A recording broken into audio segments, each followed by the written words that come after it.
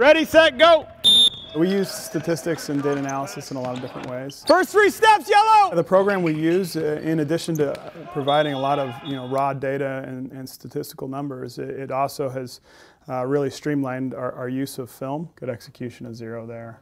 I liked how you took this right to the basket. It's made our work a lot more efficient, and we can cover a lot more ground quicker. Just kind of continue to get in the top of the key area for the rebounds. Obviously, you can watch the footage and gain a knowledge of your opponent, but being able to go in depth at what they're good at, their shooting, coming off ball screens, what their tendencies are, that helps you gain a real advantage when you get on the court. I think the way we use it the most, if someone's really doing a good job with in a ball screen read, we're able to click on just that player and his percentage and the clips throughout the entire season where he's had success. Particularly here at the University of Rochester with the students that we have, they're so data-driven. I've got a lot of engineers on the team, a lot of science majors on the team. They love to analyze their play, our team's play. So by replaying these situations and then practicing them, I think it's given us more ability to be successful. So these are the individual sensors.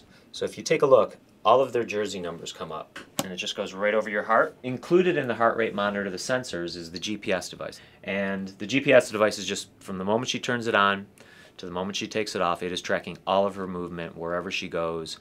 The accelerometer is the other part, which is tracking the variations in her speed.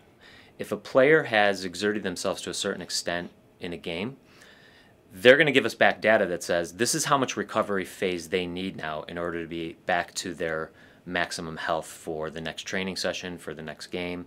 So we know now we can tailor down their exertion level to really reduce the risk of injury. I think what it does for our players is makes them listen to their coaches a little bit more. When we say this is a great scoring position and we can have the data to back it up, they will put themselves into that scoring position more readily than they would if they haven't seen it. Good talk, good talk. Nice. Last year, the data, what it broke down and showed me what I'm good at, what I need to work on. So this summer I was definitely able to not only build on my strengths, but build on the things that I could tell that I needed to work on based on those stats. If Tucker, you're able to get downhill a little bit and pitch, this is not a switch.